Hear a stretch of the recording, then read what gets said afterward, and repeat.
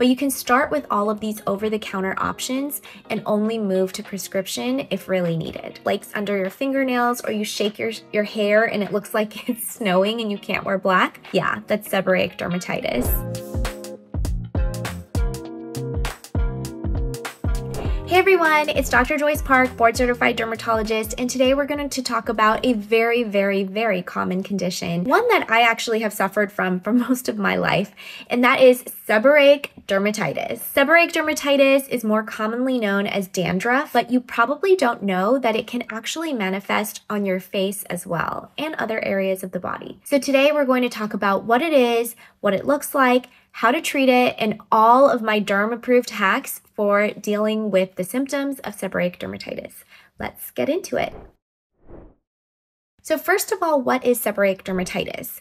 It is an inflammatory scaly condition that likes to affect the sebum-rich areas of our skin. So that's kind of like our scalp skin, certain areas of the face, the chest, the back, and sometimes even specific spots in the groin region as well. We don't know exactly why this happens, but we think that it may have something to do with Malassezia yeast that drives it forward and makes it worse. We also know that stress can actually make seborrheic dermatitis worse, and we do see it more often in immunocompromised states, for example, in HIV or in AIDS patients. We also see more seborrheic dermatitis in specific neurologic conditions like Parkinson's as well. Seborrheic dermatitis is not only seen in adults. In fact, most of you might have seen it in your babies in the form of cradle cap. So I just had a baby 9 weeks ago, and my little girl currently has cradle cap as well. So I'm going through all of the potential treatment options for her too, while also dealing with dandruff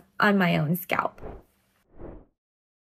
So what does seborrheic dermatitis look like? It usually is on a red inflamed base, and there's crusted kind of scales on top of it.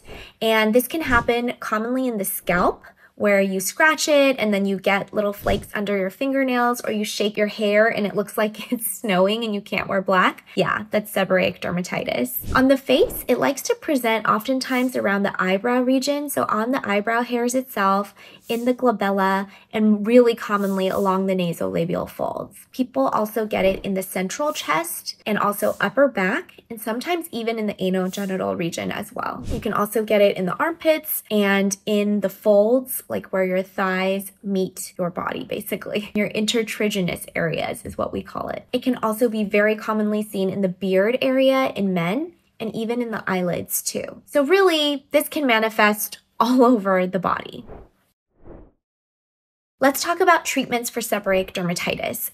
So one mainstay of treatment is using an antifungal, antimicrobial, anti-inflammatory shampoo. And you can use that as shampoo on your scalp, but also use it as a face wash for the face. So my big derm tip here is actually to alternate your shampoos. For example, if you wash your hair 3 times a week, then use a different shampoo on Monday, a different one on Wednesday, and a different one on Friday. And the trick is really to leave the shampoos on, or even as a face wash for 3 to 5 minutes, so it really has time to be absorbed and to work before you wash it off. So a few different antifungal, anti-inflammatory shampoos I recommend are Head & Shoulders, which has pyrithione zinc, Selsum Blue, which has selenium sulfide, and ketoconazole shampoo, which can be found over the counter, or you can get a prescription strength at a slightly higher percentage. But you can start with all of these over-the-counter options and only move to prescription if really needed. Secondly, you want to look for something with salicylic acid,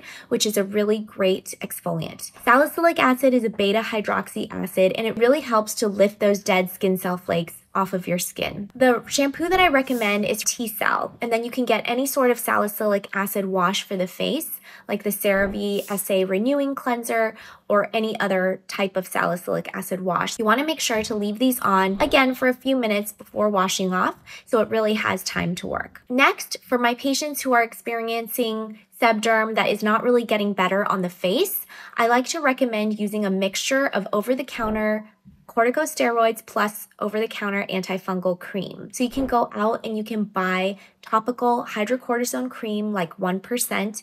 Mix that with like a ketoconazole or a clotrimazole cream all over the counter. Mix it in the palm of your hands and then apply it to all the affected areas twice a day for up to 1 week. If that's not working, you may need to talk to your dermatologist about a slightly higher potency topical steroid. So I like this because it targets the inflammation with the topical steroid, and then it targets the yeast with the ketoconazole or the clotrimazole. You can do the same thing for the scalp. Use a ketoconazole shampoo like we talked about, and then ask your dermatologist or your doctor for a topical steroid solution. This can come in many different forms, but I find a steroid solution is the easiest to get into the scalp itself. There's also steroid oils that you can use to really get that into the scalp. So if you've tried all of the over-the-counter products, and if you've tried topical prescription steroid creams and it's still not getting better, then your dermatologist can also prescribe a non-steroid cream like Protopic or Elidel.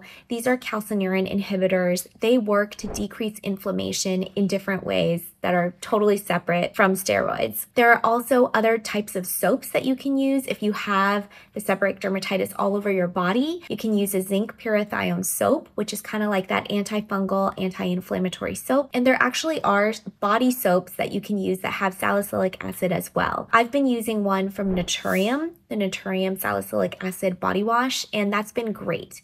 I like using it also as an added benefit on my feet to help with extra skin and hyperkeratosis there too. Hopefully this primer on seborrheic dermatitis was helpful for you. So now you know that you can start with over-the-counter products and ingredients, and if that doesn't work, to then escalate to asking your dermatologist for prescriptions.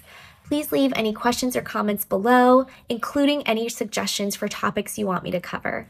Thanks so much for watching. Until next time.